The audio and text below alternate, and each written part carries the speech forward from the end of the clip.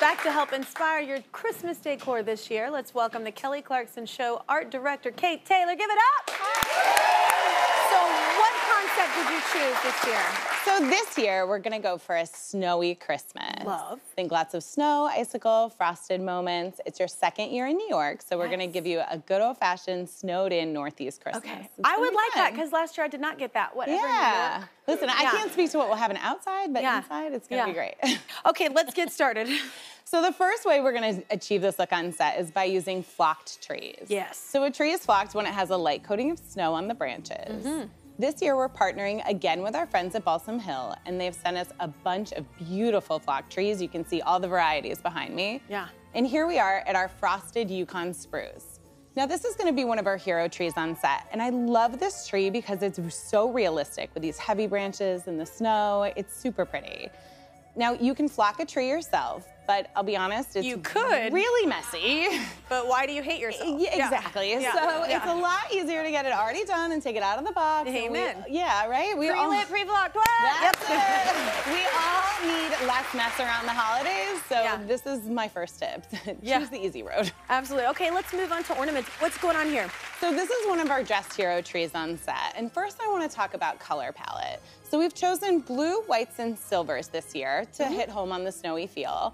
But the thing that I love about choosing an untraditional color palette is that you can leave your tree up for months. And honestly, like, that's my happy. I love to come home and turn my Christmas tree on after a long day in the studio. Yeah. And it's so nice and fun. And this way you can leave it up and it just doesn't feel overtly holiday, but it gives you that wintry fun look. You feel less trashy keeping it up year That's right. Yes. That's right. That's exactly right. I got you. All right. So now I want to talk to you about how you should hang the ornaments on your tree. The best way to decorate it. So most people sort of put a layer on the outside of their tree and call it done.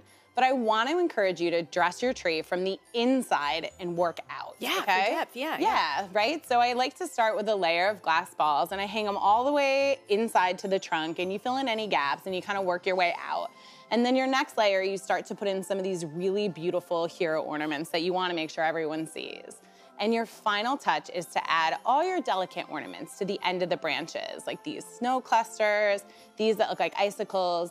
It just allows for much more depth and you get a much fuller, better finish. And it looks like a decorator tree. Yeah. Who doesn't want that? It's so easy. The snow grapes are my favorite. That's what I call those. Those look like snow grapes. They do.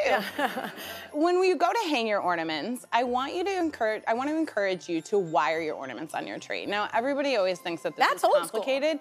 It is, but it is the better way, I promise you. Yeah. It's really simple. All you have to do is get a thin gauge wire from your local craft store, and you just twist it really simply right on to your ornament. Yeah. Wrap it on your branch.